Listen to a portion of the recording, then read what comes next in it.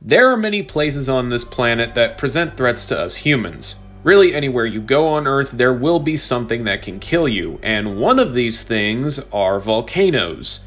Hawaii, North America, the Philippines, and numerous other places around the world have at least some form of volcanic activity.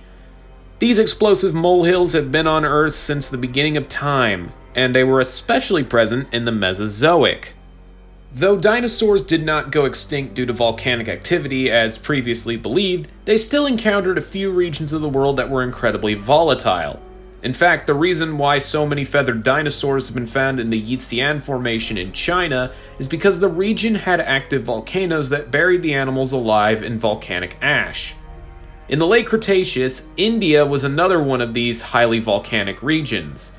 This region of west-central India, better known as the Deccan Traps, was a semi-arid landscape but became extremely volatile by the end of the late Cretaceous. In this hostile environment appeared what may very well be the Deccan's apex predator. This was Rajasaurus, the king lizard of India. This was an abelosaurid theropod and the largest predator that we know of from the Lamata Formation. But as we'll see, Rajasaurus was not the king of India's burning lakes of lava. The remains of this animal aren't much, but they can tell us a lot about what it is and what it's related to. The holotype, which is basically a fancy name for the first specimen ever unearthed, consists of a partial skull with a brain case included, several vertebrae, as well as pieces of the hip, legs, and tail. As you can see, not exactly much. However, the remains are diagnostic enough to name a new genus of theropod. Size estimates based on these fossils provide a length of 22 feet or 6.6 meters. The legs of Rajasaurus were also notably short, but they could still be tall enough to look a grown man in the eye. These short legs also hint at a bit of paleobiology, as it's believed that this animal would be an ambush predator, utilizing stealth and waiting for the right moment to attack their prey. As mentioned earlier, Rajasaurus is an abelosaurid theropod, specifically a member of the Majungasaurinae subfamily. This subfamily is named after Majungasaurus, the most complete member of the family from Madagascar. These animals differed from other abelosaurids mainly in their skull anatomy, as Majungasaurines had comparatively lighter and longer skulls than other abelosaurids like, say, Carnotaurus. It's possible that, like Majungasaurus, Rajasaurus would also have a small crest atop its skull that would likely serve some form of social purpose. When Rajasaurus was around, the subcontinent of India was a seasonal, semi-arid to tropical savanna ecosystem. Perhaps this land could be most comparable to modern-day savannas, such as ones in India or Kenya.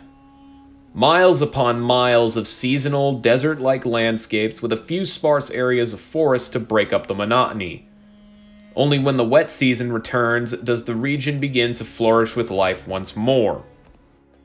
You'd likely see this region's wildlife most during this time of plenty, and oh boy, were there a lot of animals here. Jainemes, the only turtle species found in the formation, thrived in the waterways. Large snakes such as Matsoya and Sanage would have eaten small animals such as Jainemes, as well as the small mammal Avashishta. The largest animals in the region were sauropods such as Titanosaurus, Jainosaurus, and Icysaurus. There is also evidence of a stegosaurid, a ceratopsian, and an ankylosaurid from the formation too, but not much has been found on these animals. Rajasaurus would have fed on these large herbivores, but wouldn't be the only predator in the region. Small noosaurids, relatives of abelosaurids, were present here too and likely fed on small animals while also staying away from the larger predators. Other carnivores in the area were abelosaurids too: Rahiolosaurus, Indosuchus, Indosaurus, and Ornithomimoides.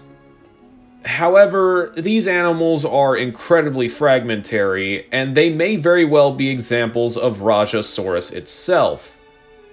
One or two may be their own genuses, but it's rather unlikely that this region was heavily populated with so many large predatory abelisaurids.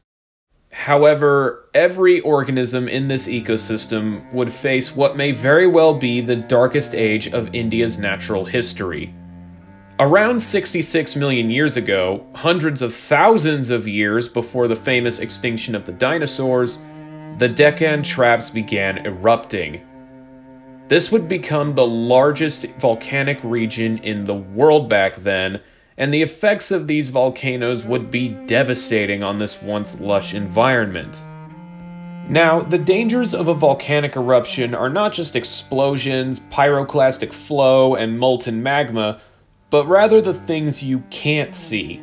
Volcanoes often seep out toxic gases such as carbon dioxide and hydrogen sulfide, which would suffocate any animals that came too close.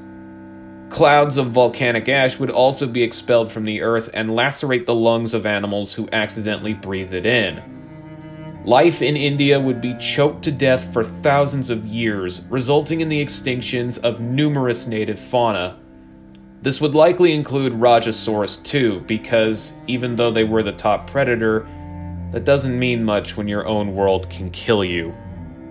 And that is also the end of the line for this video. I figured I'd dive into talking about something related to heat because it's currently summer right now and it's already toasty here. Seriously, it's not bad in Kansas yet, but any heat over 80 degrees is still too much for me. Don't forget to like and comment, as this helps get the video out there and tells YouTube that these videos do not suck. Well, that's it for now. See you around.